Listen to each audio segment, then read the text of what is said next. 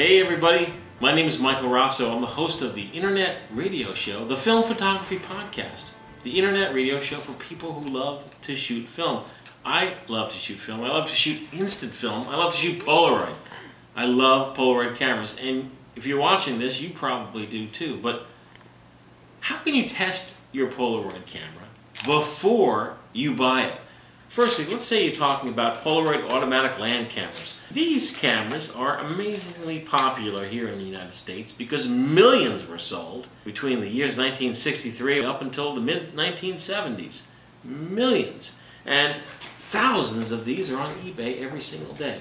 But almost every seller on eBay says shutter fires, camera appears to be operational because they're doing this. They're cocking the shutter and doing this.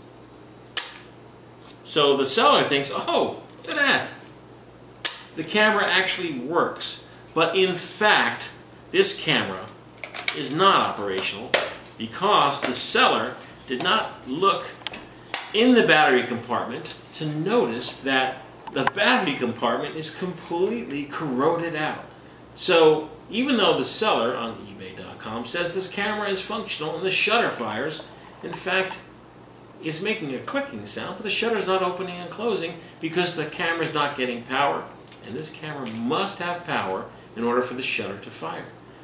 So you can take this battery out.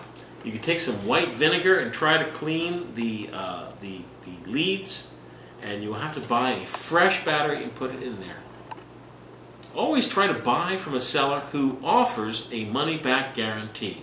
Try not to get stuck with one of these. Let's say you like the Polaroid one-step type camera, this type of camera, which comes in many different varieties that uses either 600 film like this camera or SX70 film. Let's say you're at a flea market or even eBay and you, once again, want to know if the camera works.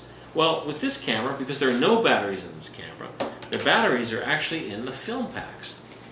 This is what a film cartridge looks like once your pictures are all done being ejected. And what I do is I take some Polaroid shots that I shot and I put them carefully underneath. I put them back into the cartridge. There it goes. And I put the black card back in. See, now I have a pack of film. So I go up to the person selling the camera and I'm like, excuse me, miss. Excuse me, sir. Do you mind if I test the camera? And I pop open the bottom, which I did here, the lever right here on these cameras. They're all the same. I pop in this cartridge of film, knowing that the battery's good. Oh, look at that. My green light is on the back of my Polaroid one-step camera. And now I'm ready to test the camera for real. I would say that this camera works and that this is a good bet for the $2 or $5 that you are going to spend on it. Make sure that the seller doesn't want to jack the price up on you just because you know it now works. If you do not have an empty film cartridge, as most of you out there do not have, you will have to invest in a new pack of film and carry it with you. Or put a new pack of film in a camera you just bought on eBay, hopefully from a seller that offers you a 14-day money-back guarantee. And think of it as an investment.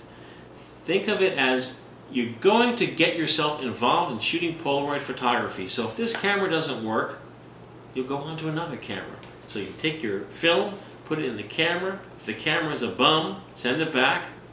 Eject your film in the dark or even in light.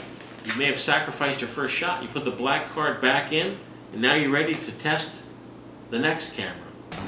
As I said, my name is Michael Rosso. I host the Film Photography Podcast. You can contact me at podcast@filmphotographyproject.com. I highly encourage you to visit our website, filmphotographyproject.com. Did you know that we have an online store where we actually sell Impossible Project film?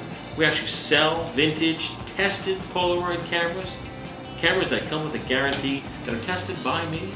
That's right. Please do visit us, and please do listen to our podcast, the Film Photography Podcast, that I host with John Fideli and Matt Marash. And until next time, happy shooting.